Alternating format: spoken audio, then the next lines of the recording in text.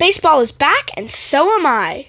Yesterday, the Toronto Blue Jays had their first spring training game, and there's many more spring training games to come. They got another one today. They have many more. I'm going to tell you what to look out for in spring training. Players, something that a player is going to do, all that type of stuff. I got a few players in mind, a few things in mind, and I'm going to tell them to you. Number one, Addison Barger is a player to look out for. Addison Barger had a home run against the Pirates, and he absolutely destroyed that baseball. I have a feeling if Matt Chapman does leave in free agency, I'd be completely fine with Addison Barger replacing him. Because he's the type of guy in a few years who's going to be really, really, really good. He's going to just destroy baseballs. Now, the second player to look out for is Yusei Kikuchi. So, as you may know, Yusei Kikuchi definitely wasn't good in the 2022 season, and lots of people are hoping for a bounce back in 2023. I was going to make a bounce back video about Yusei Kikuchi, but I decided to do Barrios instead. That was like a month back or something. But I honestly think that Yusei Kikuchi, he's not going to be good. He's not going to be like a 3 ERA pitcher maybe, but, well, maybe a 3 ERA pitcher. But I think he's going to be better. I think Yusei Kikuchi is going to be a pretty decent 5-starter for the Blue Jays. And, I mean, what more can you ask out of a 5-starter? He doesn't need to have a 2.5 ERA. Like, even a 3, that's really good for a 5-starter, I think. So, look out for Yusei Kikuchi. That's what I'm doing. I'm seeing if he's good. I'm probably going to make a video all about Yusei Kikuchi and what to expect. Yusei Kikuchi is the second player to look out for. And now, this isn't a player, this is a thing. The bigger bases. That's going to impact a lot of people on the Blue Jays. Actually, maybe it's just going to impact a lot of people. So, the bases used to be 15 inches, now they're 18. And you can definitely tell the size, like, difference. In the Pirates game, someone, like, compared the two. The 18 looks so much bigger than the 15. And they're also flatter.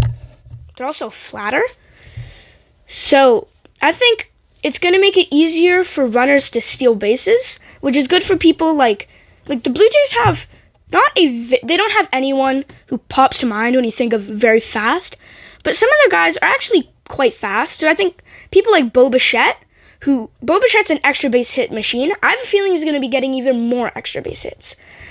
And another thing to look out for, how pitchers are going to adjust to the pitch clock, because you have 15 seconds with no runners on, 20 with runners on. I've only seen the pitchers, I've only seen Yusei Kikuchi, Zach Thompson, and a few other guys.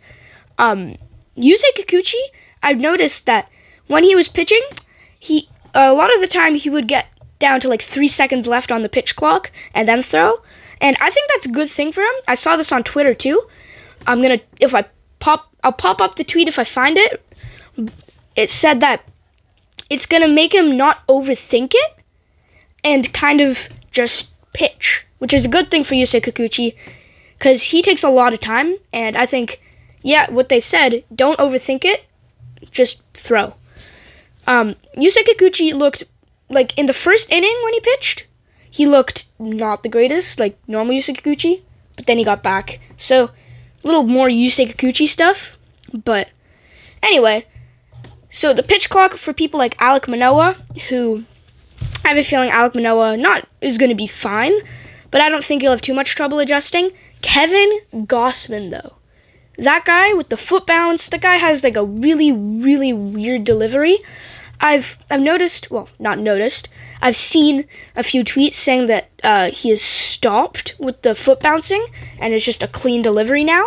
So that could be adjusting to the pitch clock, or he just doesn't want to get people, he just doesn't want to get balked again, which is fair.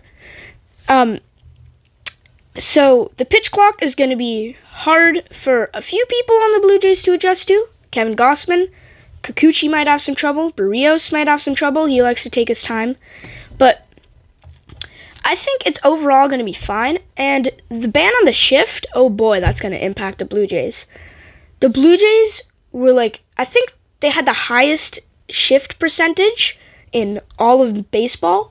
So without the shift, like, they're going to have to, well, field straight up. So, I don't know if the Blue Jays are going to give up more runs or less runs.